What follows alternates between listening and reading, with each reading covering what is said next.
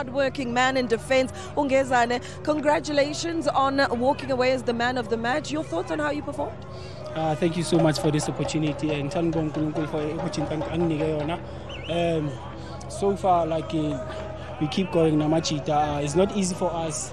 Yeah, we looking Solama points, maximum points as much as we can. It's not easy. Every game, like we take every game per time.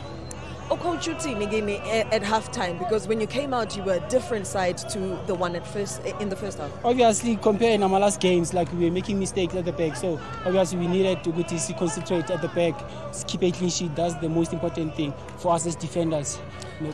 What does this win mean for you as Kaizer Chiefs players?